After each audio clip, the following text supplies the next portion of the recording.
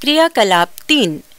इस क्रियाकलाप के लिए हम कटोरी स के ताजे कटे हुए मूलांकुरों का प्रयोग करेंगे। बीजों के मूलांकुरों के अंतिम सिरे को लेकर इसकी स्लाइड तैयार करें। कटे हुए एक मूलांकुर को लेकर स्लाइड में रखें और एक बूंद पानी की डालें। अब इसे लाल स्याही, आल्ता या सेफ्रेनिन से अभिरंजित करें। इस पर ग्लिसरीन की एक बूंद डालकर इसे कवर स्लिप से ढक दें। यह ध्यान रखें कि हवा के बुलबुले कवर स्लिप के अंदर न रहें। अब इस स्लाइड को जलती हुई मोमबत्ती की लौ पर हल्के से गर्म करें। इसे हल्के से दबाएं ताकि वह चपटा हो जाए। सूक्ष्मदर्शी से स्लाइड का अवलोकन करें।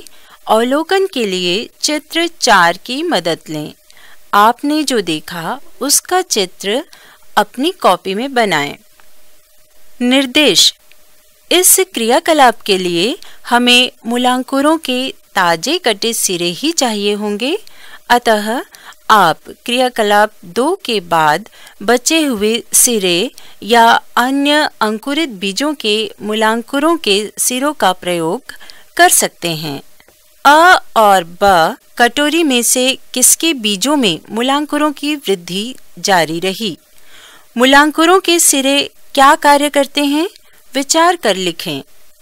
आपने देखा कटोरी ब के बीजों के मूलांकुरों की लंबाई उस सिरे से नहीं बढ़ी जहां से उनके अंतिम सिरों को काट दिया गया था, क्योंकि पौधों में वृद्धि करने वाली कोशिकाओं का समूह उसी अंतिम सिरे में था, जबकि अ कटोरी के बीजों के मूलांकुरों की लंबाई में वृद्धि हुई क्योंकि वृद्धि करने वाली कोशिकाएं यथावत थी।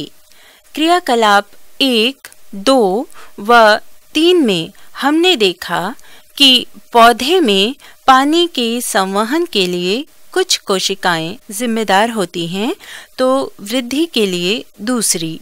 हमने यह भी देखा कि इनकी व्यवस्था अन्य कोशिकाओं से भिन्न होती है। अतः हम कह सकते हैं कि सजीवों में कोशिकाएं एक प्रकार की व्यवस्था में समूह बनाते हुए एक या एक से अधिक कार्यों को संपन्न करती हैं। कोशिकाओं की ऐसी व्यवस्था व समूह को ऊतक के नाम से जाना जाता है।